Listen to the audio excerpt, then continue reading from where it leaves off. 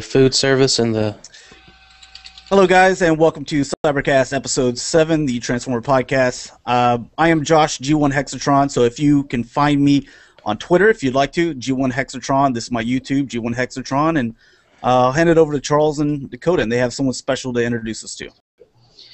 Yeah, I'm Charles. You can find me on Twitter at Optimus4Prez, and Xbox Live is Autocon365. And I'm Dakota. You can find me on Twitter, Xbox Live, and YouTube, all at Primal Sabbath. Xbox Live, of course, is spaced between the words. All the other stuff's one word. And we have us a guest, Charles. We got TJ Duckett at Kuma Style here with us. And we'll start off with the first question to TJ is, how would you best describe your channel? All right.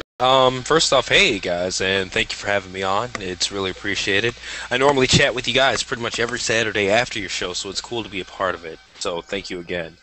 But describing my YouTube channel and my site, kumastyle.com, it's basically, I just have a love for robots, whether they're Transformers or whether they're more anime characters and things like that. I just really love cool mecha, and I like getting good collectibles of it.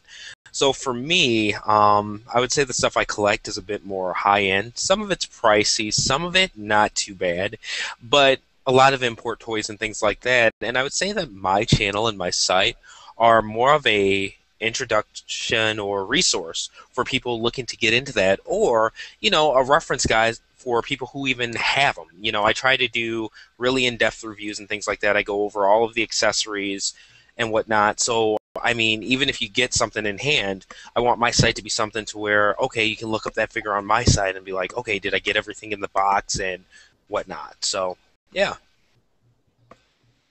And I watched quite a few of your videos, and what I like about it is it's well versed, where, like you said, you have everything on there from Transformers, and you actually got me to buy, my first few SRC figures. I haven't quite gotten to the anime yet, but I do have some King X Kaiser, and Brave stuff. So, and that's all come from kind of going from a Transformer fan and watching, some of your videos and all the things that it comes with and stuff like that. And so, really cool.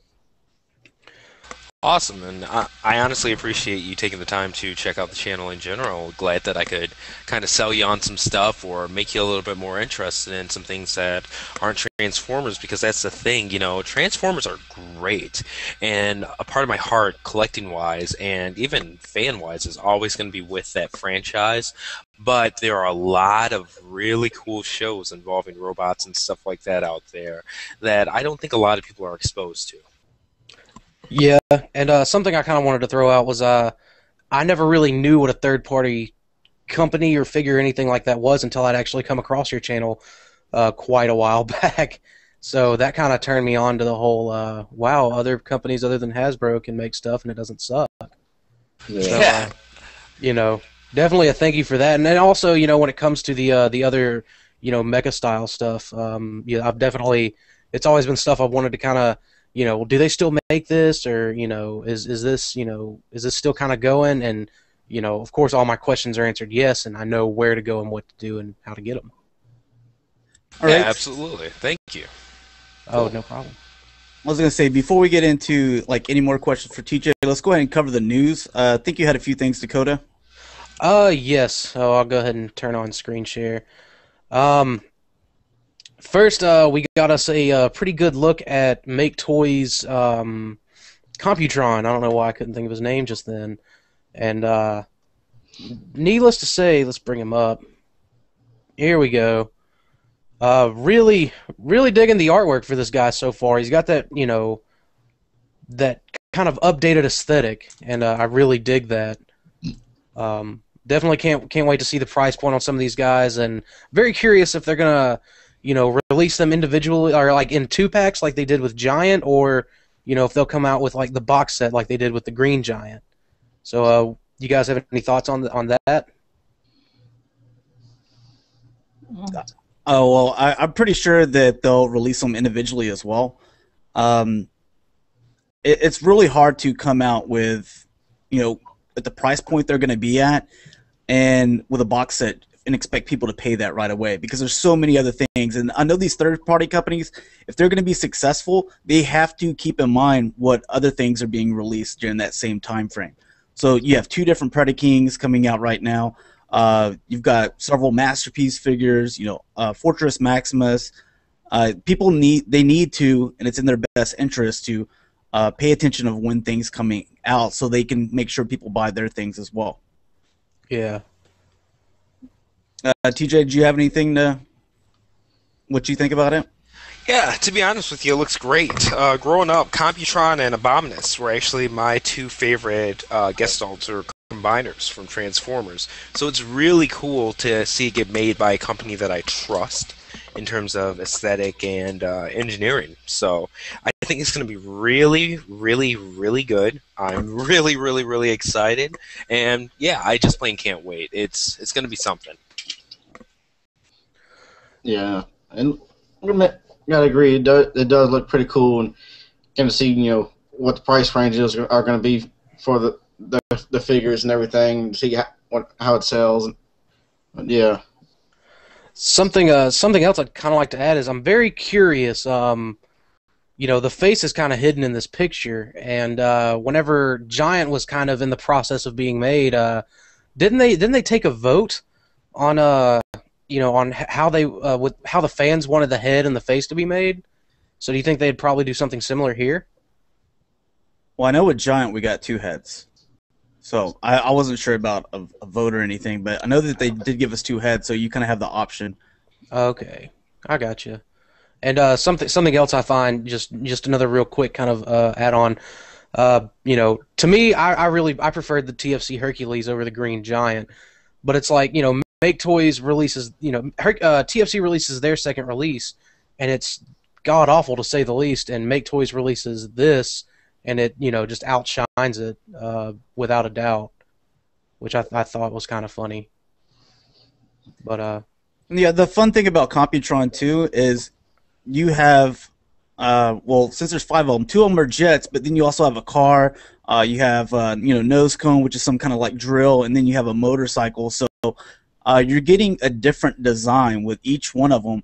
And even though the aerial bots, they're all different, airplanes or jets, it's pretty much kind of the same style, if that makes sense. I mean, it's, you got the wings, you make them a little bit different, you make the, the front nose cone a little bit different, but, it's, to me, it kind of feels like I'm buying, the same Transformer over again, just because there's a few little differences.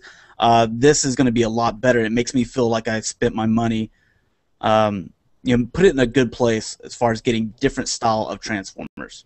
yeah, but I also really can't help but think, if Make Toys were to do the aerial bots, I think it would be better. TFC just kind of bombed on the aerial bots for me. Yeah. But if anyone else has anything for that, I guess we can go on to the next thing. Yeah, that's it for me. All right. I'm good. I guess now we'll check out this new image of Scamper, kind of new, for the Generations Metroplex. Really cool. I'm glad they kind of included him. I didn't really expect it, but I'm glad it happened. He looks very good next to his Generation 1 counterpart. You guys have anything you'd like to say about it? Or I'll let TJ go first. Yeah, to be honest with you, I really don't have much to say on it. I mean, it's definitely a minifigure, kind of a side character afterthought, but it's cool. Like you guys said, that they included it. Definitely a fan service type thing there. Good nod. And also, I mean, it looks decently articulated. It looks like a okay figure. So it's always cool when the extra things are given attention and detail instead of just being kind of, okay, well, since it's a side figure, we're just going to give it G1 articulation and kind of brush it off. No, it looks like an actual playable toy, so I look forward to it. What do you think, Charles? Yeah, I agree with TJ. It's good nod to the G1 fans out there. It looks like it's gonna pretty good, very good figure. Somewhat might have been on the articulation, but yeah, I definitely like the new look. I think it's all right. Like you said, it's something they just kind of threw in there. What I'd like to see, if we're getting this, I'm kind of curious to know if his guns will come apart and they will form 6-gun. So that's something that I'm just kind of curious about. If that's something that they're not going to show us and we don't figure it out until that very first person gets it out and tries to put the guns together, and it's kind of like their little hidden surprise for us. So that's what I'm kind of curious about. But this is a nice little addition for us. Yep. Very much. Anything else anyone wants to add? Nope. Or just okay. I guess I'll go into my last piece of news, I suppose. And before we kind of get to this, I just want to say I called it. I called it 2 weeks in a row. I called it. The Transformers Collectors Club sent an email out to many of us who were part of the club earlier in the week, and basically it stated, hey, the figure subscription service toys are, they're shipping already, but hey, guess what? They're shipping with the membership freebie, which is depth charge. So it's like, okay, that's cool. And then they're like, oh, by the way, they're also shipping with all the BotCon figures. And I just kind of want to say, wow. Again, I called it. Imagine that. Turns out that these figures did ship with the BotCon toys, like I figured they would. And apparently they're they're all getting sent to the same packaging place. And that being said, I actually hope that in terms of them making up for their mess up, I really hope we actually get packages for the figure subscription service toys, because originally we were not supposed to. And also there's going to be a carded version of the depth charge figure available. A few of them are going to be available at BotCon, and the others are going to be available for Collectors Club members to buy, I guess. So anyone want to touch on that a little bit? I don't have anything. Nope. TJ, do you? Yeah, I guess to be honest with you, I'm somebody who went ahead and just paid for all the figures up front. So at this point, it stinks to say, but I keep forgetting that I've even ordered them or are involved with this company at all. So, I mean, it's kind of a shame, but at the same time, like I think you called, it's just come to the point where it's to be expected with FunPub. And, I mean, it's unfortunate because I think that they provide a great service, for fans, but just the execution of it is just disappointing, to say the least. So that's where I'm at with it. I still look forward to the toys. It'll be a nice surprise at this point, since I'm not really concerned with them.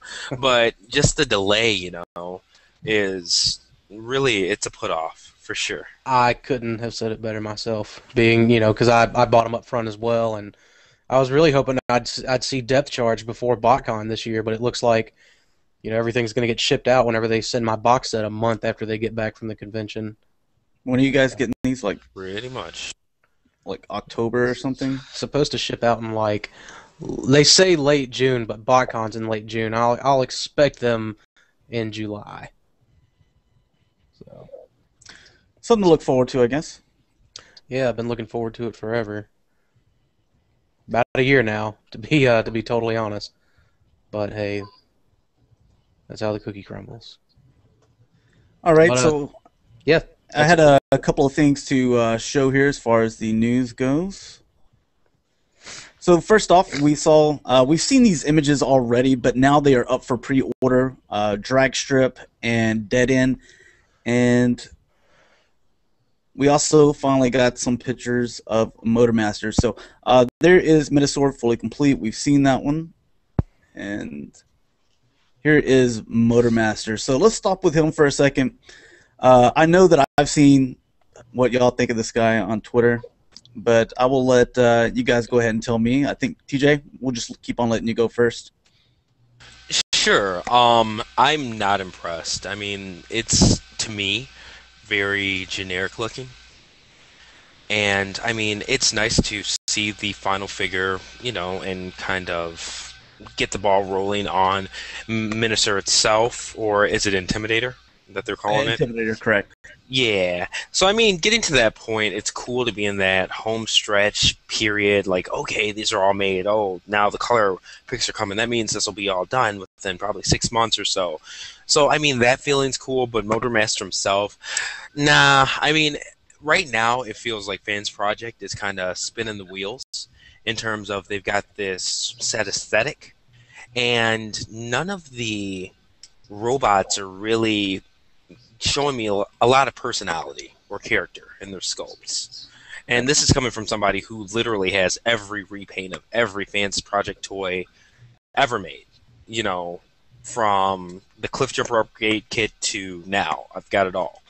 And I guess seeing it and buying so much of it, and even as if you don't buy it, just seeing, okay, this release looks like this release, looks like this release, I'm just kind of getting to that point of to where it's kind of like, all right, we're going to take the G1 figure, give it this manga overlay, and boom.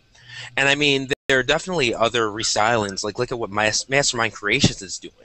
You know, even with the facial expressions and things like that, top to bottom, that company is doing things to give each character a very specific, you know, I guess, twist to it.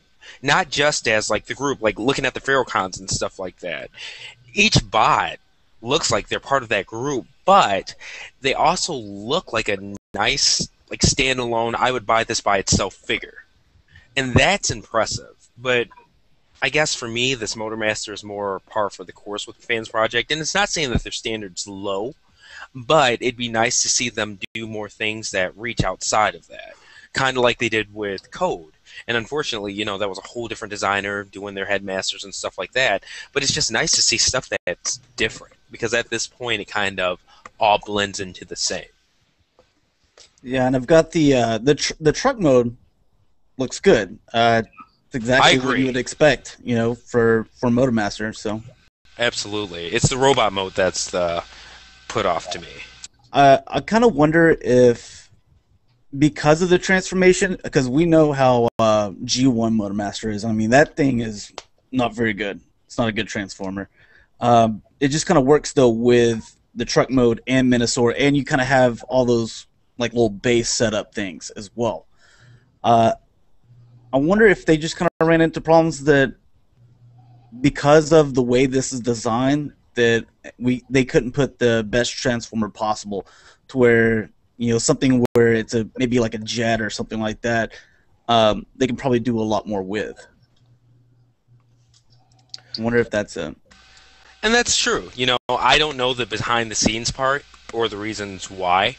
The only thing that I can really give is my opinion looking at it off the bat. You know, if there's not more that they can do, then there's really not, you know. So it's not a blame thing like, oh, damn you, Fans Project, because I like it enough to buy it. But I just wish there was a little bit more. What do you guys think about Motormaster, and then we'll kind of run over to Drag Strip and Dead End? Yeah, I have to agree with both of y'all. I mean, the truck mode looks real good. Looks almost like its G1 counterpart, but just the robot mode just don't look right at all. It's very boring looking. Yeah, I really got to agree too. You know, seeing it, I was like, you know, had I not seen, you know, what it was and who made it, I'd have been like, well, who's this and what company's making it?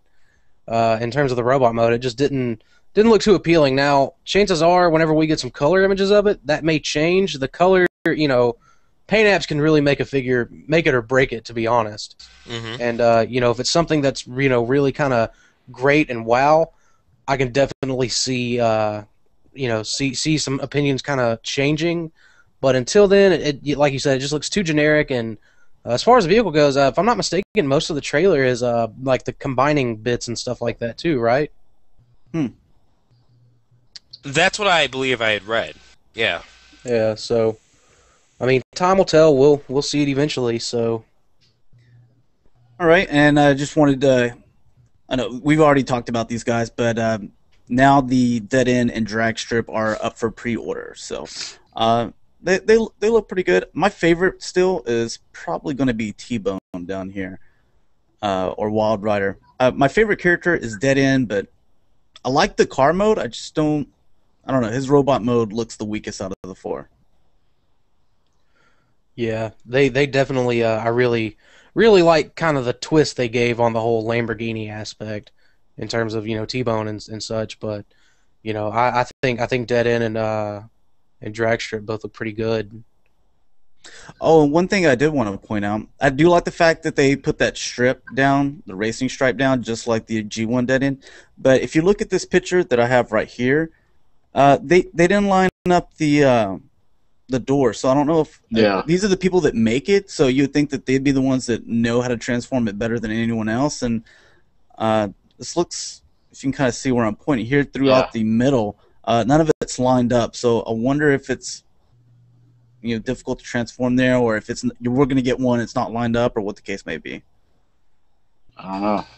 To that point though, I think that there are certain companies that share photographers and things like that may not exactly work for the company, kind of like a Hasbro, because a lot of their photography is stock photography that's sent off, so I think that might be part of it. I don't think their photography is done in-house. Okay. We'll see right there. Reason to go sub TJ up. If you haven't done so already, like I said, go check out his channel. Go subscribe to him. The guy's just full of knowledge, and this is pretty much what his videos are, so really good stuff. All right, we'll move on to this next thing, and just kind of wanted to announce that this is up for pre-orders at TF Source. Originally, it was only at Capture Prey, but now it's at TF Source and Big Bad Toy Store. And it looks all right. I'm probably not gonna get it. I think it was $90. Yeah, it's gonna be $80 with a release date of July 2013. Yeah, I'd like to, because I was actually looking at this guy the other day. I'd like to kind of touch up on it. Originally, I was gonna get it because it's the Fallen and all that other awesome stuff, but it's like.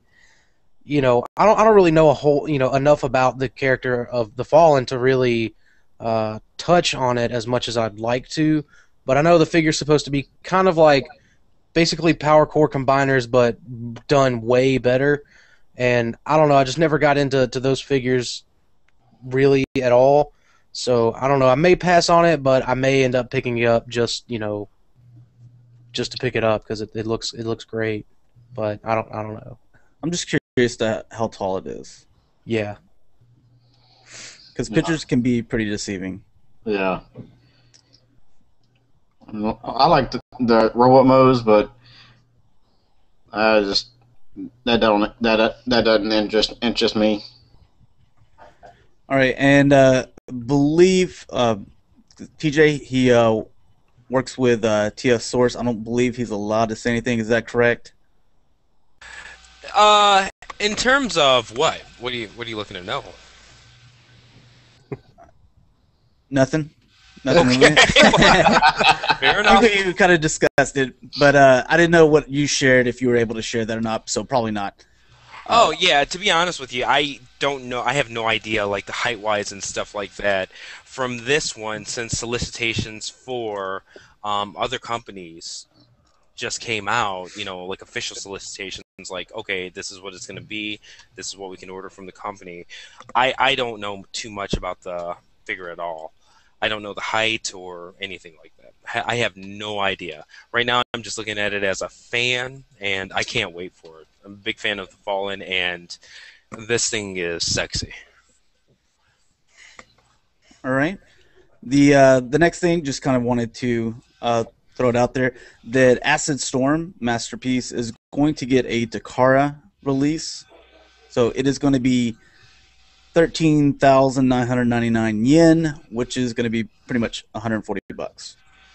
So that's going to be coming to Takara Tomy, which I'm pretty sure this is the one that we've already seen whenever we heard about the Hasbro release. So yeah, the paint deco looks a little different, and something I wanted to really touch on. I think it's going to be a little bit more than 140 bucks, because apparently it's MSRPing for like 1,000 yen more than what the MP11 did over there. And after we got those imported over here, those were like 150, 155. So I don't really know about the exchange rate now, but if for whatever reason, American online retailers were offering it, I would assume it would be offered at $10 or $15 more than what MP Starscream went for. I'm just going off what it says here, so who knows whenever it comes out, but it's probably going to be around that, 140 to 150 range. Yeah. All right, the next thing I wanted to talk about is we saw Toy World come out with a couple of new things here. You've got these little guys, and if I'm not mistaken, I wasn't really interested in these, so I haven't been paying that much attention to it, but I believe these guys are going to combine. Am I correct on that? That's the rumor. Yeah, that's what I've heard as well.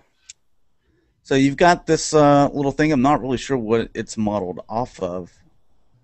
Maybe like an Acura or a Porsche or something? Or a Kia, probably. Looks like a Kia. But this is the thing that I thought that Dakota would be most interested in, because this is supposed to be the IDW version of Optimus Prime. So I'll show you guys a couple of pictures of this. And they're also releasing their second headmaster, Brainstorm, which I'll get to it here towards the end. But I actually still love the Fans Project version better. If I could, I'd really like to touch on that now. The IDW Optimus is bought. Totally bought. Cannot wait for it. Completely bought. Because I love IDW designs. And as far as Brainstorm goes, I wasn't really going to purchase the Toy World Headmasters, but I'm thinking about going back and backtracking what was it, Hardhead they released? Right. Just because I really like the way this Brainstorm looks. He looks fantastic, in my opinion. So I may end up just jumping on the bandwagon with them, with their Headmasters.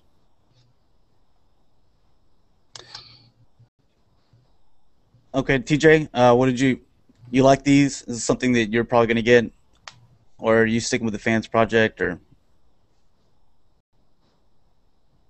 Sorry, my mic was on mute. Sorry, I'm doing some typing, so I didn't want to click. But anyway, yeah, I've been going in on their throttle bots for sure. So, what was Grindrod and Aurora so far?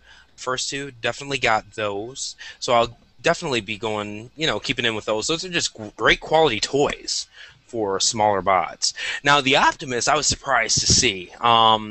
Yeah, I'm a big fan of the IDW Optimus design, and I was surprised that they went with a little bit more of a clunky route, if that makes sense to you guys, rather than the more stylized, like streamlined, slim body, that kind of thing. But I dig it. I really do.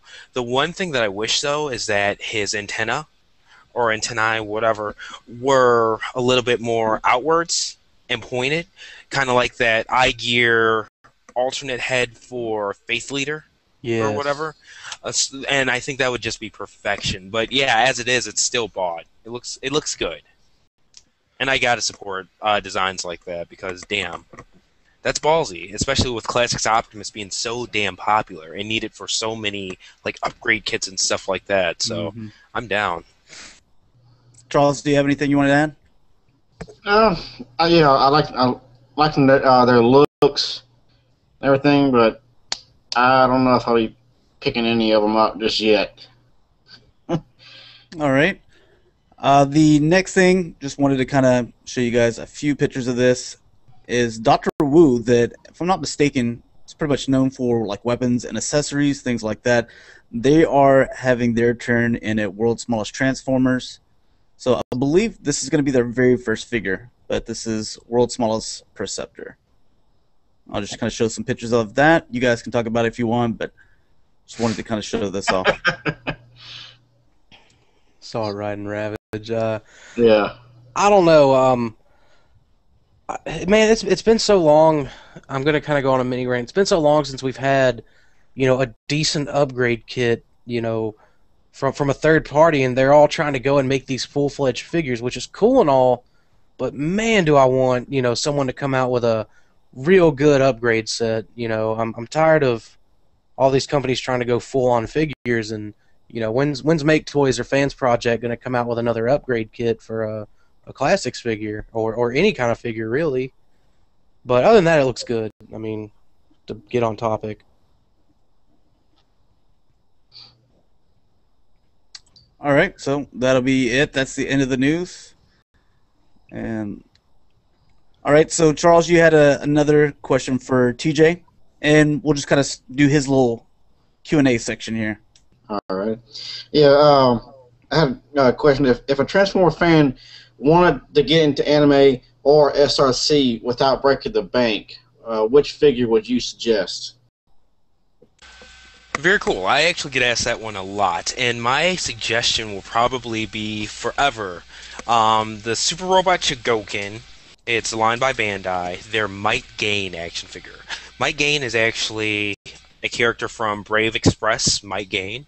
It's a Takara Brave series, but I mean the figure itself. Not only is it incredibly accurate to the character from the anime, but in terms of just posability, the amount of diecast, that's what Chigokin actually stands for. I mean, super alloy.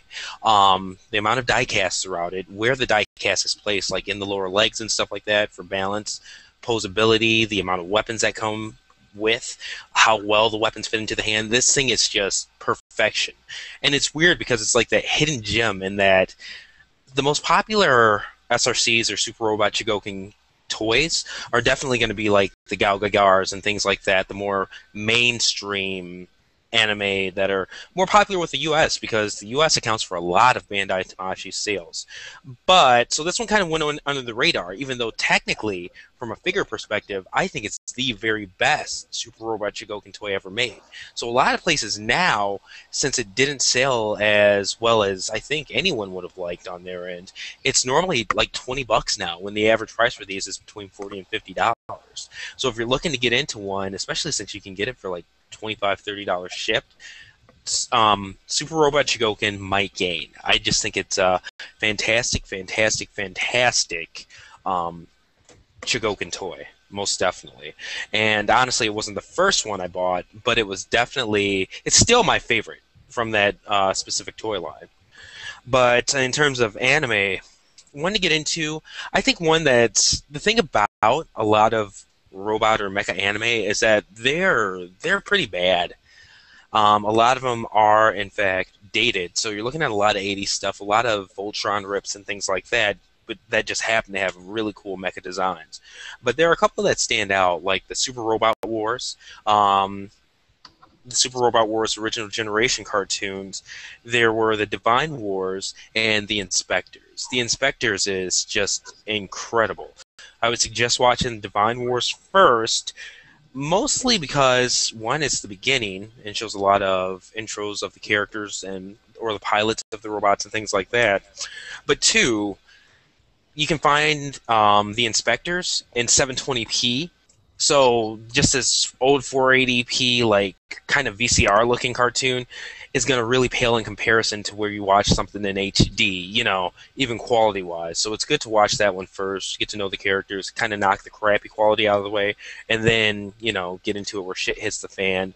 Really cool stories now that you know the characters and stuff like that with the Inspectors, and yeah.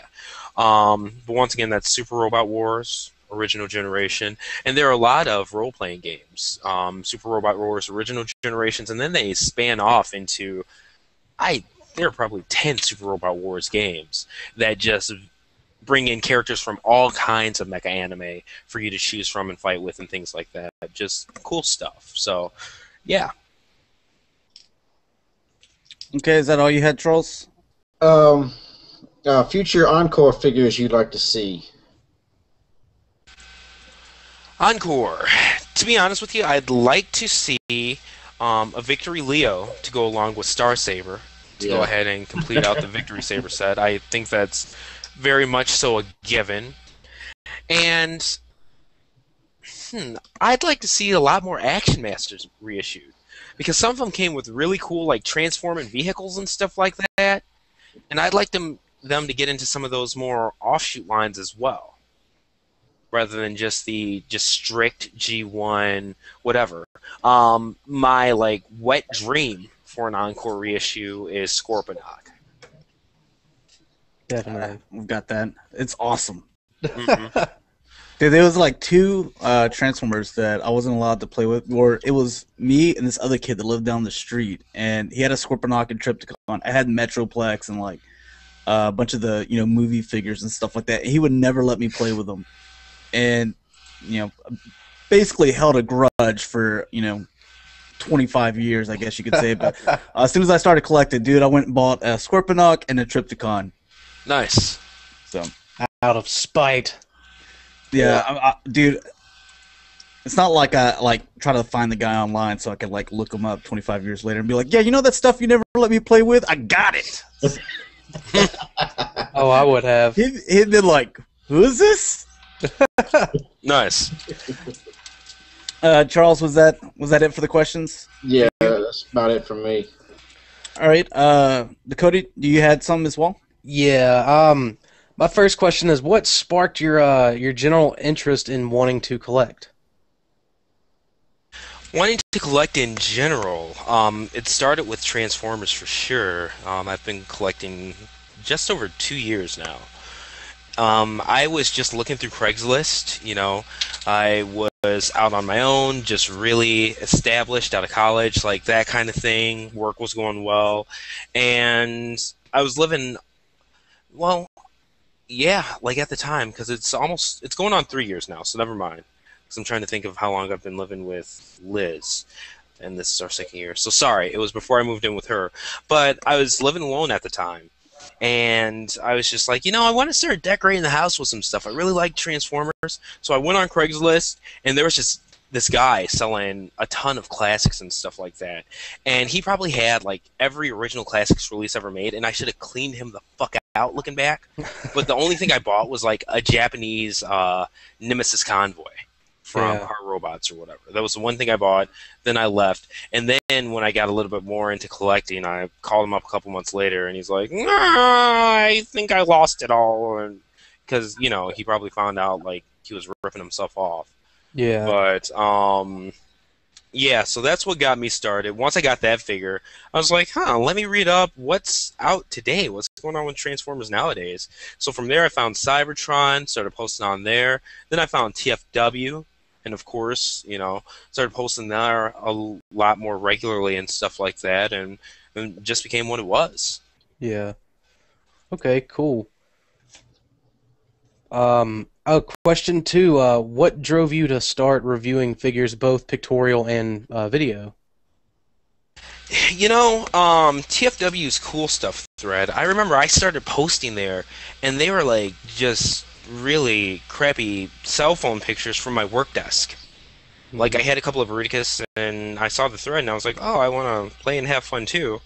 And I just started posting pictures of them like fighting each other and all kinds of stuff, From there, I kind of started looking at some of the photos there from people who actually did photography, and I was like, oh, well, they've got really nice backgrounds. And I just asked questions like, what kind of background is that? Is that poster board?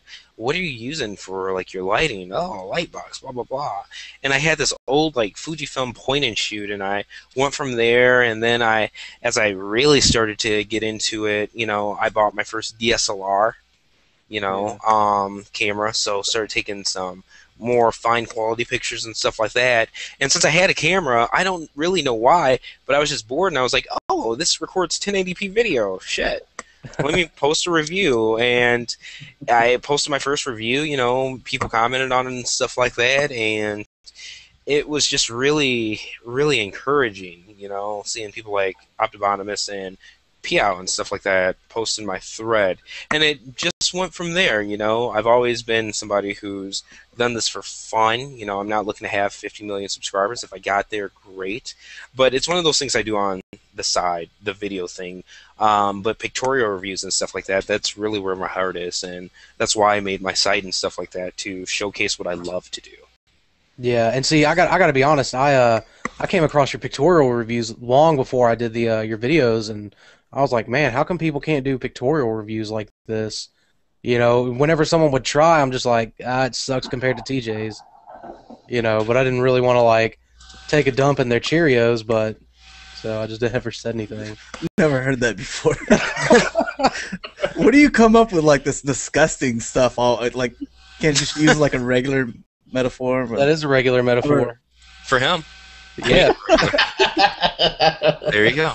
So, but thank you, man. And that's the thing, my goal with photography is to be able to make the person who's looking at my picture see the toy how I see it. Yeah. And it's crazy because even with the misses like Liz and stuff like that, it's one of the few things to where if I show her a toy or whatever, oh, whatever, it's a toy. But if I show her a cool picture, like showing off some features and things like that, that sparks her interest because it relays how cool, it just shows you, bam, this is how I look at these toys. Yeah. When you've actually got them in poses and stuff like that, when you actually add some effects, some flares to or throwbacks to the animes that they were from or the shows, that kind of thing. So it's just all about making people see things, or not making them see it, or showing you how I see these and why I think that these toys are great or collectible or worth my money or your money if you choose to get it too, or why it's a dud, that kind of thing. And I don't know, like photography is one of those things. I don't want to sound like hyper obsessive, but I have become like that kind of person to where I'll take 20 shots of the same shot, pick out the best one. It's just how it goes, and it gets kind of mundane for doing a pictorial review with 10 pictures where you use 10 out of 100 that you took. But it's just something I've kind of found out I have some talent for, and I really enjoy doing. And it's not just toys. I love photography in general. Like, they're taking pictures of my dogs, nature, Liz, my family, that kind of stuff. I love it. Yeah. And it's just being able to capture memories in a really nice way. Is that why you keep on buying new dogs all the time? That you just get No, you're we're like done taking pictures. So done of with that. 3's a charm. So Yeah. we said we were going to get a third, and that's it. Last time we talked, you were, Josh had asked you, so you gonna get that third dog? And you're like, no. Like 2 days later on Twitter, third puppy. I know. Because it's like I left, and for whatever reason, I was still thinking about the dog. And then I went and visited him again. And then I was like, okay. When you get dogs are like family. I don't know if you guys own pets and stuff like that. I have a cat. But you could play. You can go to Petland and play with like 30 dogs or whatever, leave with no kind of attachment, no kind of whatever. But every so often there's like that pet that you feel like you own, like you left your pet there. That makes sense. That's different. Like, and when I left that dog there, it was like, man, why did I leave my dog? Like that kind of thing. And it's different. Like, sometimes you find that attachment with the dog, because it's not like we've been to Petland 3 times and come out with 3 dogs. Hell no. But, we wanted 3 dogs, and we were lucky enough to find 3 that fit our, preferences and our family in a short period of time. Yeah. So, I mean, I've lucked out, because I'd rather not get used to having 2 grown dogs in the house and then get a puppy and have to do that all over again. Right now, like, we're in a mode to where we're good and trained owners to where we can relay things and train our dogs well. And that's one of the best parts about, like, actually taking a puppy class, because it's like, you don't come out, it's 6 weeks, you don't come out learning 1,000,001 tricks, but you know how to teach your dog whatever you want it to do. That's why, that video I made with Lacey, I can say, Lacey, go get a toy. She'll go get a toy and bring it to me. It's just, they teach you how to teach your dog. Yeah. So while you still got that knowledge going or whatever, that's the perfect time to where if you want to get more pets, cool, instead of having to go spend $100 or $200 to get them into a pet class again because you forgot everything with your first dog. Yeah. Does that make sense? Or Yeah, I think that made perfect sense. Yeah, we're not looking to open up a petting zoo or anything like that. We're done. Well, I was going to ask, so you go to Petland is where you bought the last one? Is that where you bought the other ones? Yes, absolutely. So now do you like start buying your dog food somewhere else? That way you don't like walk by another one and be like, oh crap. No. I love this one. Unfortunately, we buy this brand. It's called Yukonaba. And it's like their puppy growth. My first dog, she gets a really bad rash if she eats other dog foods right now. so we just stick to that one. And unfortunately, Petland's the only place that has it, and it sucks because like there's a PetSmart a block away from where we live, and then like right next door to my wife's job, you know. So if we could pick it up there, it'd be great. But unfortunately, Petland's the only place that carries it. Yeah. All right.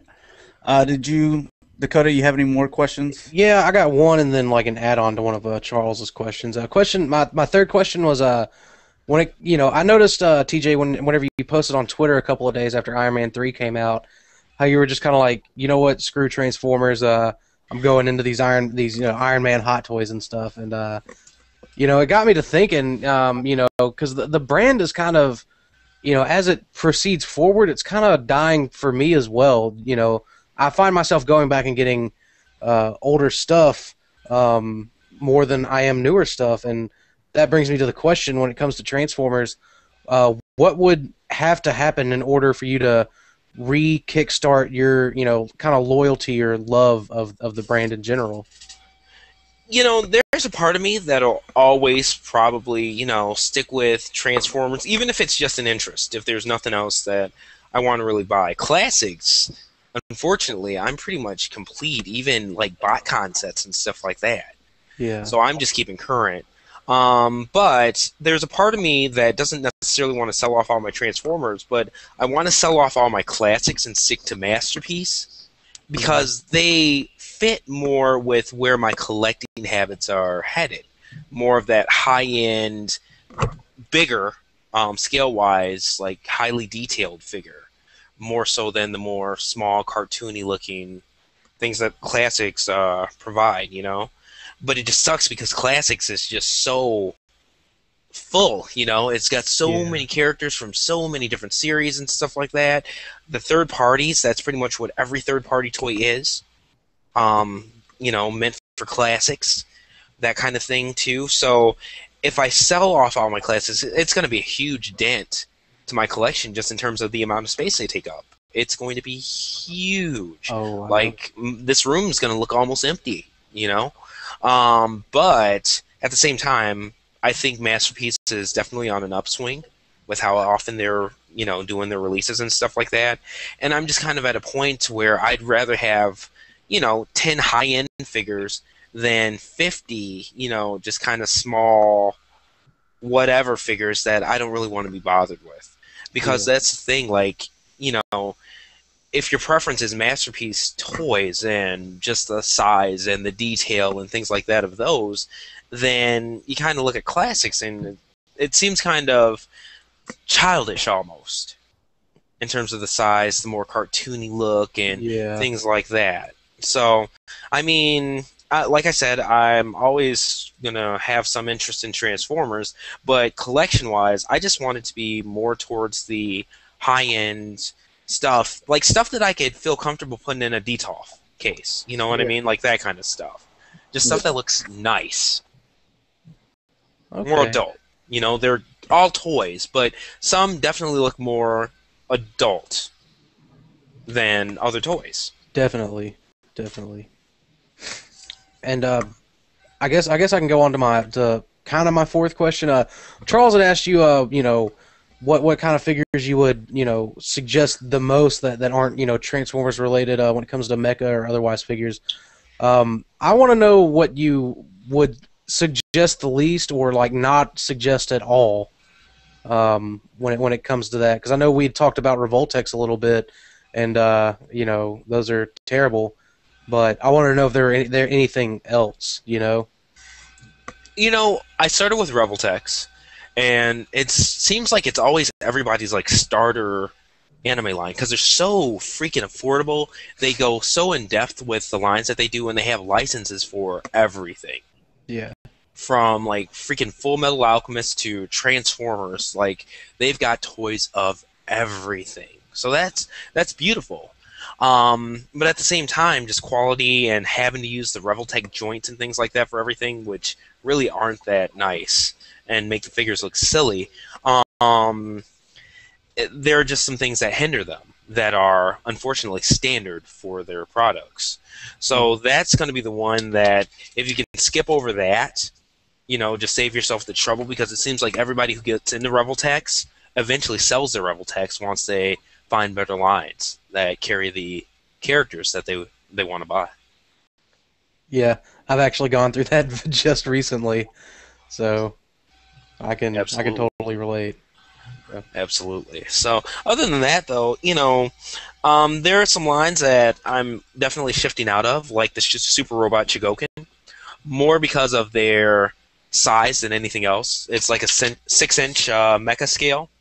Hmm. And for the super robots and stuff, when you start getting into 10-inch figures, 12-inch, things like that, and the Soul of Chigokin, Future, Max Gokin, like that kind of thing, they just look really small, almost like a masterpiece compared to classics, except it's all high-end. Even with these mecha, there are definitely tiers of just quality, size, aesthetic, like that kind of thing, too.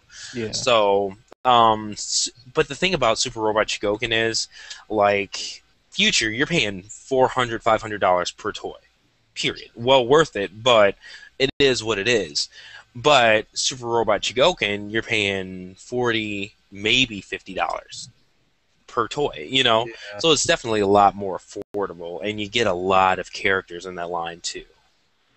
So, I mean, that would be one that I'd recommend, actually, to people wanting to get into it, just in general. And then the Mike Game, that was my actually first SRC figure, and I actually found it for $20, like you said, from watching your review, and that's what I kind of like. Well, let me try this out because it's really cheap, and started watching some Mike Gain reviews, with the original, and kind of got me into Gal Gaigar and the whole Brave series and stuff like that. So I thought it was really cool.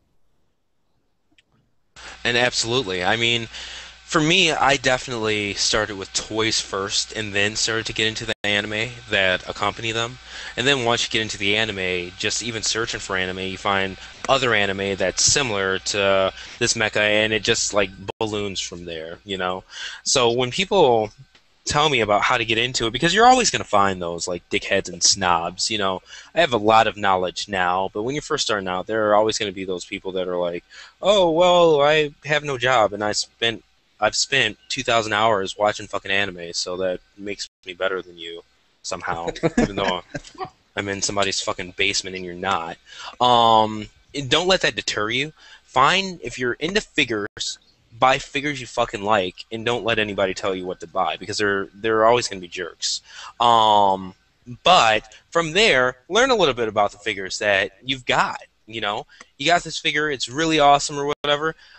Like, even if you just like Wikipedia it, like learn its story and stuff like that, and then watch the anime if you're into what it's about, that kind of thing. Because for every 2 or 3 bad mecha anime, there's one that's really awesome. Yeah. So unfortunately, they're not titled the really awesome anime that you should watch, but you'll find them.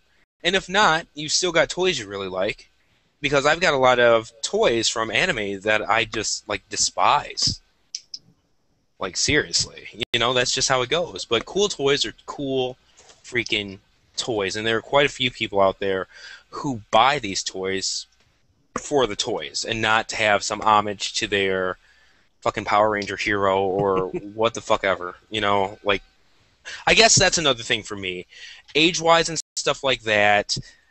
I'm 30, I work, have a family, I have dogs, like that kind of thing. So when I don't have the time, unless it's something I'm really going out of my way to watch, to sit around and just watch a 40-episode series of something, and without any kind of opportunity cost for that time. There's always something else I could be doing. So I try to read up and see what the story's about first, like Wikipedia, things like that.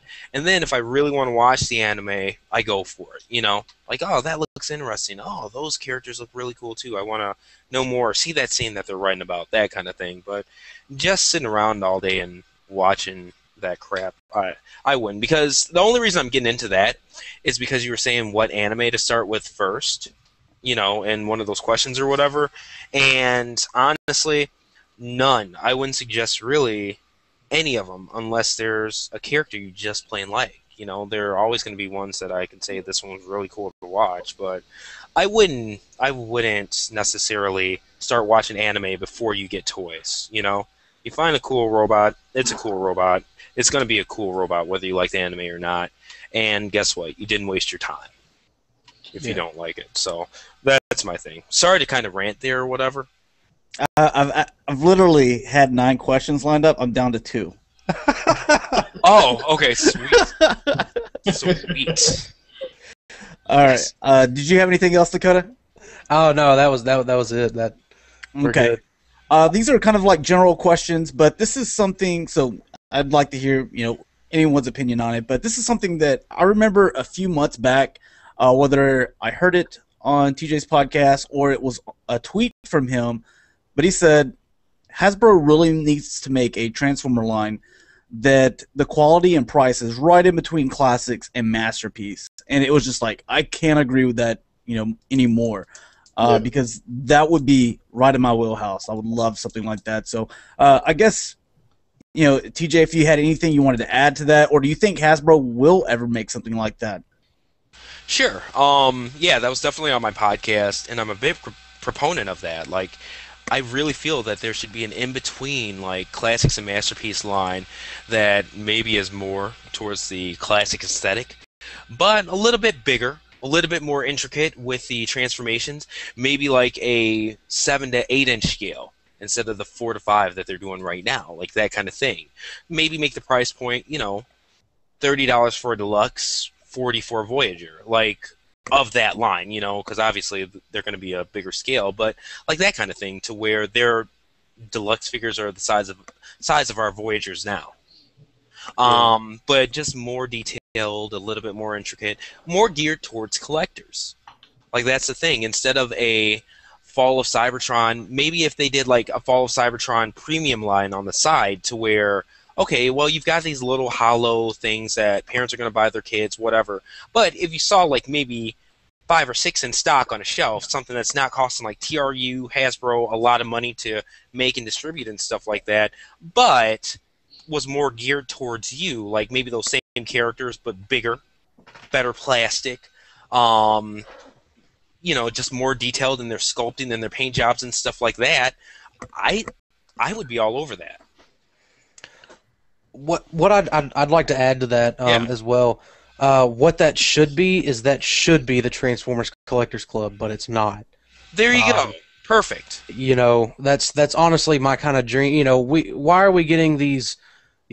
Sometimes great. I mean, I can't lie. I love the repaints and the characters that the Fun Pub makes, but why of pre-existing store-bought molds?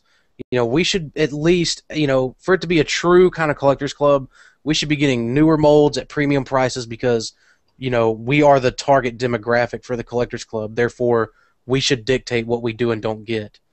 Absolutely. I agree with that, too. Yeah. I would actually buy a subscription then. Nice. So, I think that's, kind of like what I said in a couple of podcasts back is I think, we're starting to see the push. Now, we did see that they're starting to delay Prowl and Blue Streak and them, but it looks like if they can come out with several of these, masterpiece figures at that lower price point, because they are selling out of Red Alert and Sideswipe, and they kind of see that this might be the way to go because a lot of these they could just repaint them. And, they could sell it a lot quicker. Maybe just add a different head, do something like that, and repaint it. But we're starting to see to where I think maybe about a year from now, we'll get to that, maybe a figure every month, a month and a half. But I kind of wish we still had, this. This would be something that I would probably just jump on. Absolutely, and especially with it being something that would be available at retail. Because who wants to freaking pay for shipping every time they get a nice figure? Yes. Yeah. How satisfying would it be to have something that's just really nice and meant for our demographic right there in the store on the shelf? Honestly, if we're already paying collectors prices, we should get the shipping for free. But I really don't want to get too much into that. But paying $300 $75 for this year's BotCon box set, and I didn't get shipping free, and they charged me a credit card processing fee. But, just that's whatever. It really sucks I missed out on that subscription service. Yeah, they're great looking figures. I really like, there's probably one I would, I'd like to trade for another, but I like the subscription service figures. I like the BotCon figures this year, but my goodness, there's only so much abuse I'm willing to, take before I'm just like, you know what? No, that's it. No, going to TFCon. All right. Did anyone else have anything to say on that before I move on to the last thing here? I'm good. Good. All right.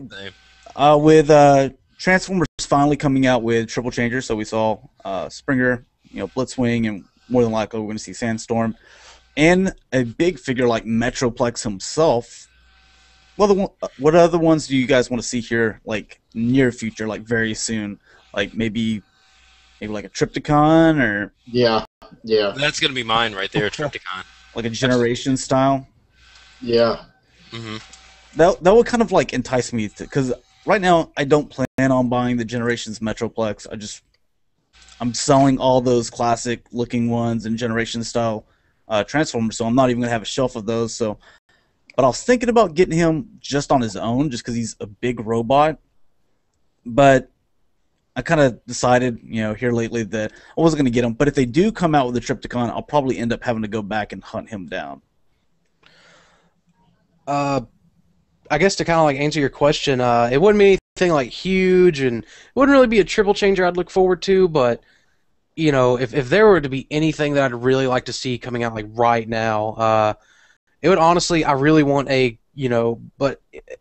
classics update or release of Star Saber and Victory Leo that could combine, that have, we got them in Robot Masters, and their articulation wasn't that great, but they were like really scaled down versions of the original G1 figures. But I'd like to see them in the classics aesthetic, and maybe with like some Nick Roche designs or something like that. Absolutely. But other than that, the only thing I'd really want to see is I just want to see, I want Hasbro to pay Nick Roche like $500 million and for him to design, like, draw us up figures of all the IDW characters, and I'd buy them. I'd sell my existing classics collection right now with very cheap just to start buying those. And if you guys don't mind me adding one that I'd like to see, I would honestly like to see more. My dream, would be to have box sets. I don't know if you guys remember, like, when Classics was around and, like, towards the first movie, they had, like, this Legends of Bumblebee box set with, like, a Classics, a movie, and they were all, like, similar paint jobs and stuff like that. Do you guys remember that or no? Okay, cool. What if they came out with something like a 3-figure box set, like All Hail Megatron, and they had, like, a Voyager stealth bomber, a Voyager, like, a re-release of, like, the Classics gun, maybe in, like, gray colors or something like that. Yeah. Like that kind of thing, and a tank. Oh my goodness, dude, I'd lose awesome it. Thing. I would completely lose it, because we're getting Stealth Bomber Megatron as a deluxe. I'm like, that should be deluxe. A Voyager. Exactly. Yeah. And so, Bob, I'm still glad I'm getting them, but it's just like, yep. Dude, I'm not really squirmish when it comes to, like, buying Transformers, but when it comes to those IDW designs, absolutely, I just melt like butter, dude. Especially buying, you hear this guy? Blitzwing and Springer this past week. No, Springer is out of control. I have not been able to put Springer down. He's out of control. And it's that perfect Nick Roche design. That's like, I really got to meet Nick Roche. Like, I just need to get out and just meet him. Just need to go hang out with him. Yeah. Just sit outside of his window. I just want to be like, I just want to go meet him and say, Nick, will you draw me like one of your French girls? What do you even say to that? where did that's go that's from him here? Like the whole podcast. He like things come out of his mouth sometimes that are just like, awesome, like so out of left field that you're like, I don't even know how to respond to that. So we'll just move on. But if you guys don't mind, let me hit on Springer. You know what you were saying, man. Go ahead. Dakota. Yeah. It's just the way that you said that he just bleeds that Nick Roche sign and stuff like that. Mhm. That character has fucking personality. Yes. That sculpt is just bleeding freaking charisma. When you get him in a bot mode or whatever, it's like the comic came to life. And that's where I say, like, the Fans Project designs have just become so soulless to me. Yeah. Because you could see using that as like an example to where I'm coming from, where it's just like so generic now. Yeah, definitely. You know, like whenever I got them, you know, I've got Last Stand of the Wreckers. I've got the hardcover edition. I've got the original comics of them. I've got the IDW volume 6, I believe, is what they came in. I have just, you know, ever since getting that Springer on Wednesday, I have reread Last Stand of the Wreckers 3 times between now and then, just because, you know, I'm looking at this Springer that we got as a figure, and I'm looking at, you know, at the comics, and I'm like, wow. I can't believe it. You know, finally a dream come true. Absolutely. He is great. He is Yeah. great. And he really looks nice next to like Cup with the eye gear head upgrades and stuff like that. Man. And putting him next to Mech Ideas, Apex, and Geminis. Mm-hmm. Oh, It beautiful. all just looks good. So I brought him up, Josh. What you gonna say about it? I was just waiting. You knew it was coming. I was like, it took him an hour before he finally said something about him. nice. Yeah, I just, oh man, I can't get it. I mean, and Blitzwing's really cool too, but he ain't nothing like Springer, hands down. I thought a lot of people were having problems with Blitzwing. Yeah, Is that true? I know mine the shoulders don't lock, and that's about it. Other than that, I love his tank mode and his jet mode. They're very successful. And robot mode isn't that bad either. Absolutely. Absolutely. I was definitely impressed to see 3 solid modes from Hasbro. There are a couple of issues I have, like the gapping and stuff like that of the like side fenders, and I think like most people have. But at the same time, it's like, wow, this is a legitimate like IDW style car. This is a legitimate IDW style Springer helicopter. It's just done well. And, you know, I think about my Warbot Defender and how it takes, like, 20 minutes to transform him from one mode to the other, because you have to bend this piece at this perfect angle, then swivel this, like, 90 degrees this way, then take that part in, put it backwards, then, oh, wait, it's a double-jointed elbow, so you gotta put it a little bit... It's, like, crazy. Do any of you guys own Warbot Defender and know what I'm talking about? I used to, so I know exactly what you're talking about. Oh my god, it's one of the few figures where I need instructions every freaking time I transform them, even if it's like 20 minutes apart. It's crazy. And then to see this one where it's like 5 minutes, okay, sweet. Yep. Something, since you brought up Warbot, I'd really like to kind of touch on that. Sure.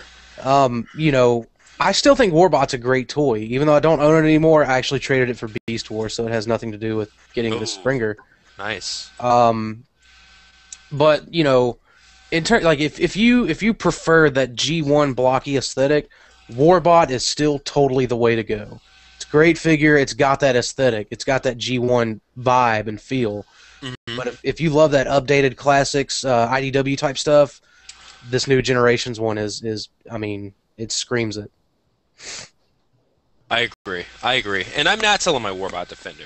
You know, even though I gotta admit, aesthetically, I like the robot mode of the Generations one a lot better.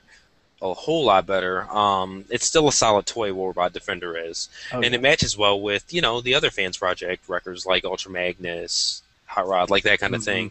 Well, not records, but, you know. Yeah. The other, like, Season 3 or whatever figures that they have. So, it's just cool stuff, and it's just nice to see Hasbro really kick it into gear, because I haven't even transformed Blitzwing yet because I'm that enamored with Springer. Yeah. Like, legit, Blitzwing has been sitting in robot mode, just hanging out on a speaker until I'm just ready for him. But yeah, Springer's got my heart right now, man. My Blitzwing hasn't even made it to the shelf yet. I just kind of took it out, set it on the table, and went straight to Springer. Yep. Like I I think- took it out of the box to throw the box away. And Yeah. that was it. I think it's funny how we've spent like the last 20 minutes gushing over Springer. Sorry, man. I did not mean to, I- get you guys off the beaten course or anything like that, or take you off the path. But yeah, No, that's all I, good. I love it. I was gonna say, yeah, I could literally talk about that Springer all day. Mm-hmm. I mean, I think about it when I'm at work. It's pretty serious. Thinking about asking it to marry me. Hey, there you go. All right. There we go, that left field, Well, right? I was like, it's been 5 minutes. It's bound to come as well. So, if you guys didn't have anything else to talk about, then we were gonna go ahead and end this segment because I think about an hour and 30 minutes, or Yeah. an hour and 15. Around All there. right. Well, I'd like to thank our guest TJ Duckett for coming on. TJ, why don't you go ahead and tell people where to find you on like Twitter and Facebook and YouTube and stuff like that? Yeah, sure. My Twitter is Kuma_style. Like my website, kumastyle.com. And my YouTube is youtube.com/TJ Duckett. But with my website, just so everybody knows, I do video and written reviews for every figure. So if you see, a review on my site, it's also going to have the YouTube video in that post as well, in case you prefer to watch the video instead of reading through the pictorial and stuff like that. So you have it all. And I try to be well-versed and cater to the different demographics and stuff like that, because surprisingly a lot of people prefer written and pictorial reviews. I don't know if it's just so that they can read it at their own pace, look at pretty pictures, but there's a pretty good market out there, and the website's been doing really, really, really well. But once again, Twitter, Kuma_style. Definitely, I'm on there, checking or talking robots all the time, having fun. I do a lot of goofing around on there more than anything. Most of the stuff I tweet is stupid jokes and YouTube videos. But yeah, I just love to talk shop when it comes to toys and cartoons and movies and all kinds of stuff, man. So nerds, get at me. All right. Well, thanks for coming on, man. And Thank you for having me. everyone else. Yeah, dude. Definitely appreciated it, man. It was cool having you on, TJ. Absolutely. Love talking to you guys. Seriously. Oh, yeah. All right. Thanks a lot. Oh, go ahead, Charles. I'm just saying, big time thanks to TJ for joining us. It was fun. Yeah, and just so everybody knows, these are guys that I talk to. I'm normally on here talking to them after their podcast or their show every Saturday anyway. I talk to these guys all the time. These are my bros. So it's not like I'm just on here a special occasion. So if you follow me, follow these guys, because you're going to see them mentioned in half my tweets anyway. So We actually paid him $3,000 to be on this show. Actually, TJ and I wasted it on one high-end clip. likes to like come on afterwards after we've all been like drinking after the podcast is over, so he can like make Yeah. fun of us. Yeah. Pretty much. All right. Well, thanks for coming on, guys. Thanks for watching. Hopefully